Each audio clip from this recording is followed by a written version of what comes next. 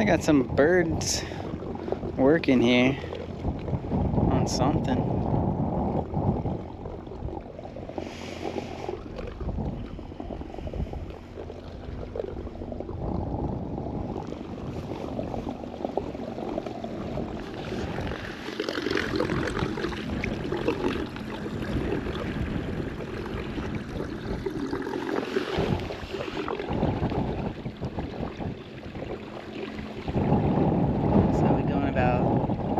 Almost 3.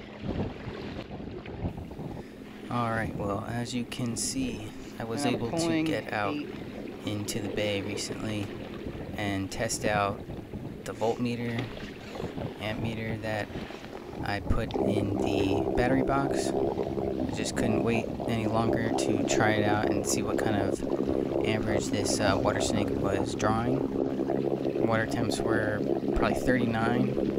Air temps were probably like 42. So yeah, it was really cold. And all I really did was this, but it was not easy because it was really windy, as you saw there. It was a very windy day and had a very strong current with the high tidal coefficient. So I mean, this is really actually a good day to test this stuff out because I'm not going to see these kinds of conditions really. I won't really ever fish in something like this. So it's good to see these conservative values. The trolling motor I've side mounted is the Watersnake TS24, and it's a 24-pound thrust trolling motor. So now it's marketed that it draws 9 at low and 20 on high. But what I found was that it was taking less, and in pretty rough conditions it was taking less amperage. Fins up. Here I'm testing out whether or not it makes a difference if you keep the fins horizontal versus vertical. And to my surprise, I didn't see really much a difference in the speed. But if you keep the fins just like this, where they're vertical, for whatever reason, it's actually drawing slightly less amps, so I probably will do that in the future.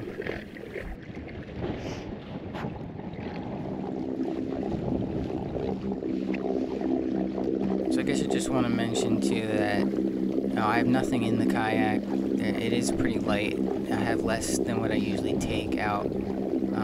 I weigh about 160, and this is the Hobie Compass 2021. So overall, it's a pretty light setup, generally speaking. So that is probably helping a lot of these results as well. And I don't know if you can see in the reflection there, but I'm holding back the trolling motor. It's kind of a disaster. This thing was starting to spin. I hadn't taken it out in so long, and some bolts were loose, I think. As you're seeing on low, here it is roughly around 8. So I was really getting around 8, drawing 8 amps when it was on low, and it was against the current. And then if I would start to help pedaling, it would go down a little bit. And if it was like really strong headwind and current, then it would maybe draw a little more. But right around 8.5 is what it was drawing on low. And on high, it was drawing roughly double, so 16, maybe a little higher, 16 and a half, 17 when there was a strong headwind and current, but, roughly double, 16, 16 and a half. But that's still way less than 20, and it's also, the worst, again, it's the worst case scenario where I'm going into the wind and into the current.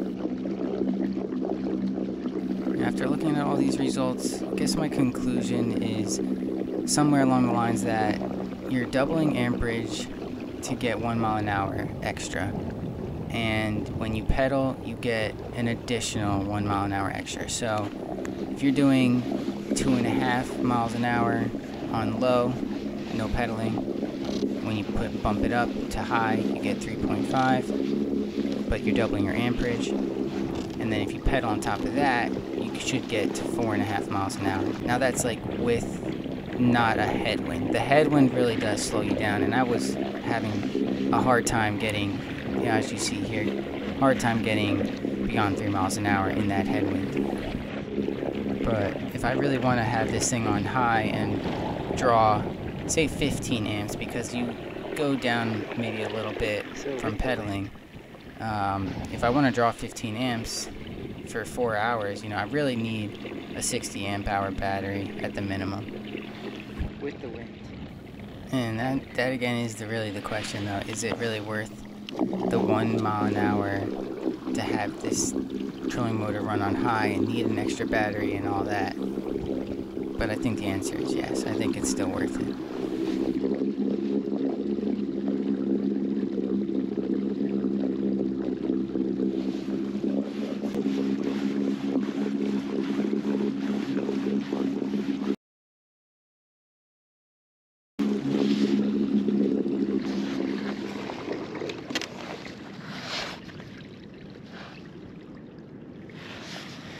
So I went about 131 watt hours, which divided by 12 is, you know, roughly 10 amp hours. So I pulled 10 amp hours out of 35.